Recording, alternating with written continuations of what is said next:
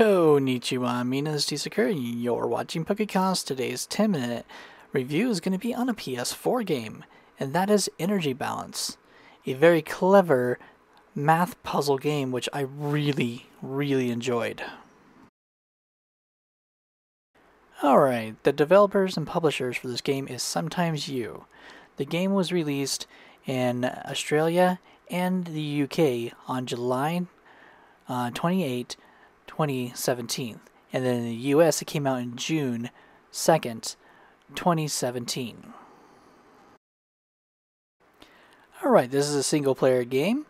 It does require 532 megs to install and does support the DualShock 4 controller.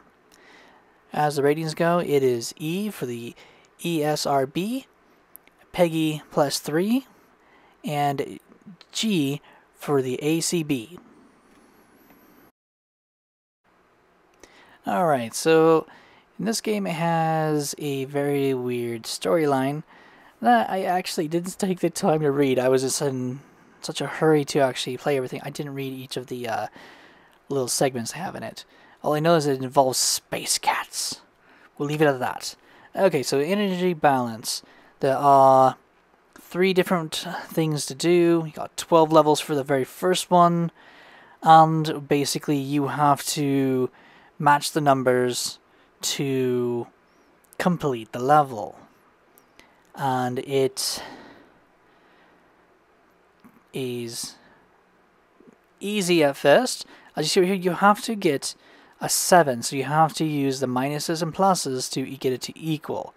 And you have to connect it within the lines right there to get where you're going.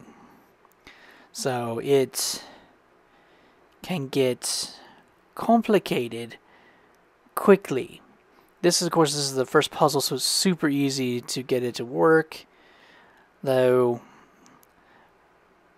because I wanted to show you guys, it took me a little bit. And right there, done. Simple as that. Simple, I say.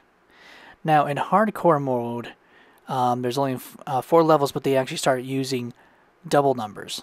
So, as you can see here, we got, 31s, 33, negative 31, sorry, and so forth. You have to make sure each of those numbers are what your sum is. That's what you have to get for each of them. Now, I know some of you will be like, oh, well, that's going to be easy. I'll just go ahead and grab a guide and use that to complete it. But here's the beauty of this game. Completely random numbers every single time. That makes the game impossible to use a guide. There are helps, if you will, in the guide. So it'll be like, well, okay, if you get like this and you do this, then hopefully you'll have the right numbers and able to complete this. Trust me, it doesn't work that good. It's better just to come up with your own strategy and just go at it, because the game is not going to be nice to you whatsoever. And sometimes the best thing to do is literally just reset until you get the numbers you like. I'll be honest, hardcore mode is actually the hardest part of the game, in my opinion. It was just a little bit harder just because of the larger numbers compared to just puzzle mode and square mode. But when it came down to it, I loved every minute of this, because the thing that was extremely rewarding about this game is sometimes it would just happen, and you're just like, oh, I did it! I'm awesome! And that's how you literally feel every single time you complete a level, because you're racking your brain trying to get those numbers, and then all of a sudden it just clicks, and you just feel so good with yourself. This is one of those games that I would say, see, like right there, I just finally got it after messing around with it. And I did have to actually cut because I had way too much time on that one. So right here is square mode for difficulties, and literally it is what it is. It is squared. This is, in my opinion, probably the easiest one of the bunch, just because what I would do is I'd always get the first row done, then I'd get the side row done, and then I'd be able to basically have it all kind of fall into place from there. Doesn't always work, but it seemed to work quite nicely for me after I got the pattern down. And it really was fun, because you really have to use your math, you have to really think about it, and it will just drive you crazy sometimes because the game isn't polite to you at all. And this is only the first level, and it wasn't too hard, to be honest.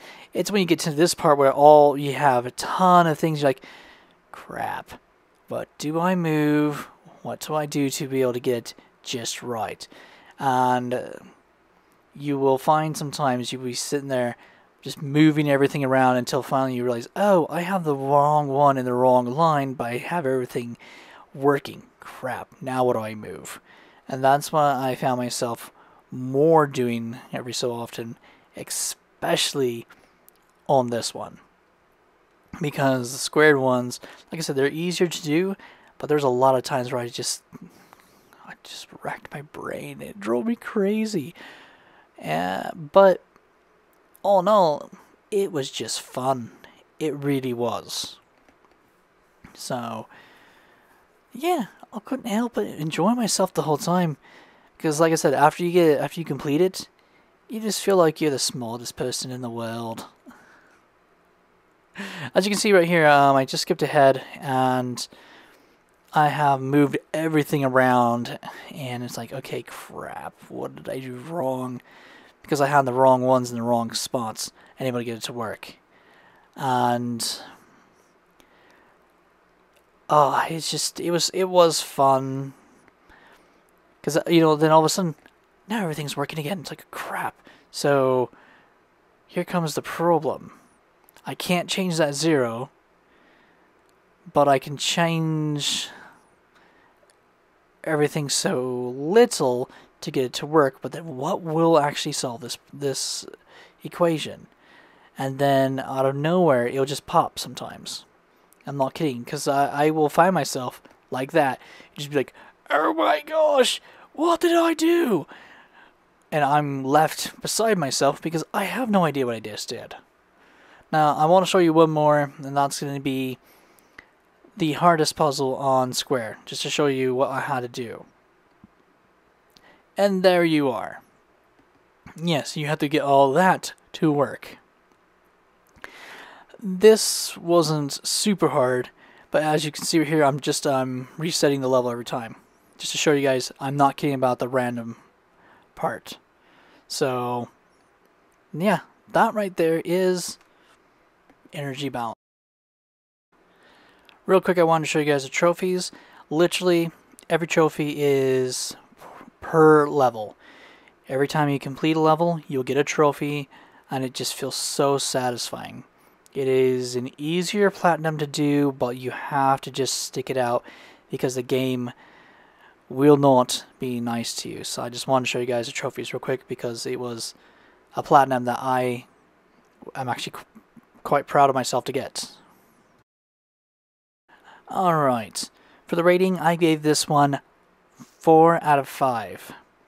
Now, I know with all the things I was talking about the game, how excited I was about it, the only thing I had a problem with this game was it was too short. Now, had they given us a couple more options and stuff to do, I would have probably given this a 5. Because all we have is negative and positive numbers we get to use. I would have loved to have seen a expansion pack released that gave us multiplication and division. I know, I want to be punished. I know, I'm sorry. But with the 3 modes, I just felt that so much more could have been done, and this game would have been even better had they done something with that, because it would have made the game just that much more exciting, that much harder, and oh man, that would just be so much fun. Yes, apparently I like to be tortured when it comes to math games. So that's the only reason why I did not give this one a perfect score, is because that one little element that I would have loved to have in here did not come to the game, sadly. But I couldn't go any lower than a 4 because the game really is fantastic, and if you love math and you love doing stuff like this, it is the perfect game to get. It is also available for the Vita as well. The good news is, for the Vita version, it does have its own separate trophy list, so if you want to experience the game all over again, you can go and get yourself a second trophy list, which is something I will most likely do because I really enjoyed the game. Time to go and drive myself crazy once more. So if you guys are looking for a good math game, I highly recommend this one. You will really find it enjoyable and challenging. Hope you guys have enjoyed the review. This is T. Sakura saying ciao and sayonara.